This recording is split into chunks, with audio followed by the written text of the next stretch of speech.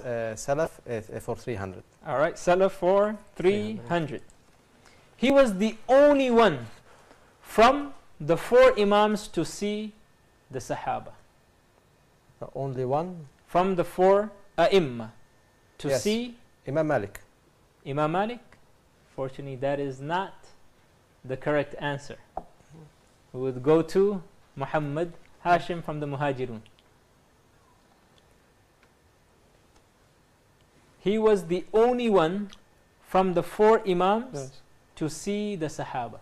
Al-Bukhari? Imam Al-Bukhari. I guess. No, that is not the correct answer, but that's a good guess. We'll go to Brother Abdul Latif. Al-Imam Abu Hanifata. Very good, mashallah. Who was Imam Abu Hanifa? We have the 4. We have many great A'imma in the history of Islam.